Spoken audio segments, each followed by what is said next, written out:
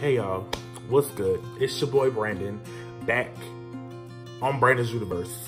We here, we live in this moment, and it's something serious, okay? So in this video, I'm gonna give you guys a review of Tyler Perry's new movie, Nobody's Fool, featuring Tika Sumpter, Amber Riley, Tiffany Haddish, Omari Hardwick, and Whoopi Goldberg. So I wanna start this video off by saying how much I love Tyler Perry and his work. He has created some of the funniest, most dramatic, most exciting, and innovative pieces of work. And I have a few pieces in my movie collection. I would show you, but I don't want to right now. And it looks a mess, so no. But if I was to rate this movie on a scale of 1 to 10, it would be a 5. I give this movie a solid 5, and I'm going to explain to you why. So in this movie, all of the leads played their particular parts as they needed to be played, except for one, and that was Miss Tika Sumpter. I understood her character, but I never got her character because it was emotionally everywhere, you know what I mean? Like, she was, her ups and her downs and her lefts and her rights were her lefts and her downs were her ups. Like, it was just a lot of, I don't know, from her. So that's my biggest thing about Tika in this movie. I didn't really feel anything from her until the end of the movie.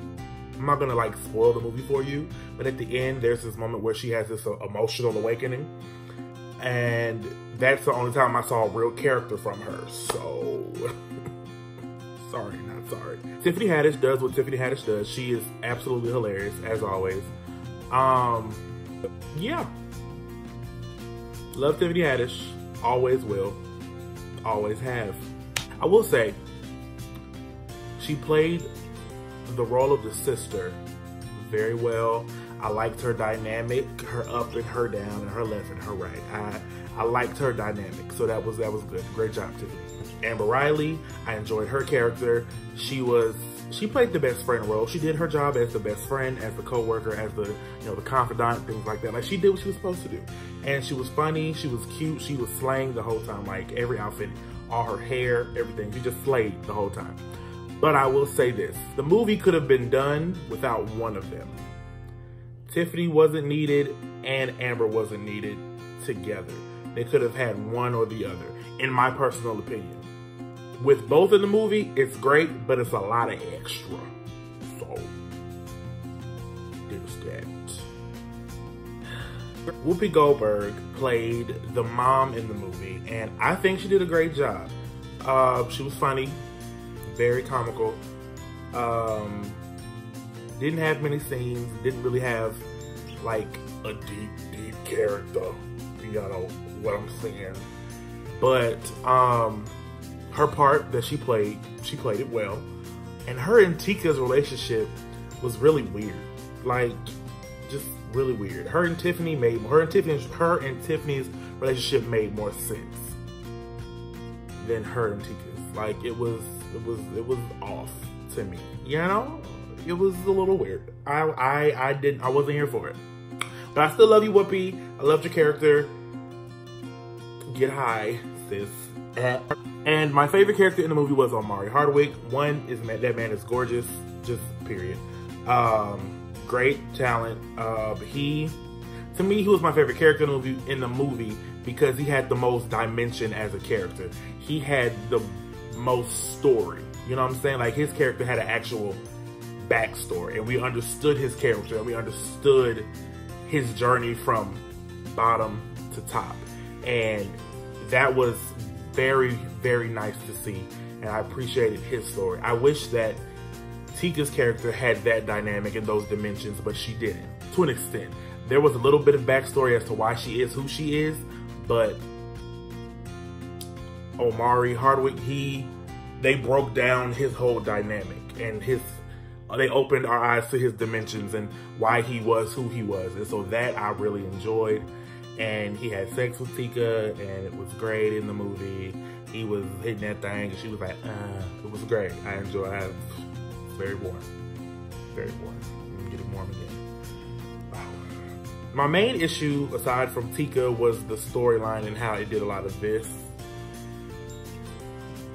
You know what I'm saying? Like, it was basically consistent, but then it was a lot of unnecessary. But then it got back to the storyline. Like, it was just a lot, you know? It was a lot for me. So, yeah. As is a lot of Tyler Perry's comedies lately. The storyline is a lot of everywhere. It's not like one consistent storyline. So, I will give this, like I said, a 5 out of 10. It was funny. I laughed the whole movie. And I enjoyed the ending, even though it was very unrealistic and would probably never happen to majority of the people on this planet. But, you know, some people are luckier than others. But yeah, whatever. Would I go see this again? No. Would I recommend you to see it? Yes.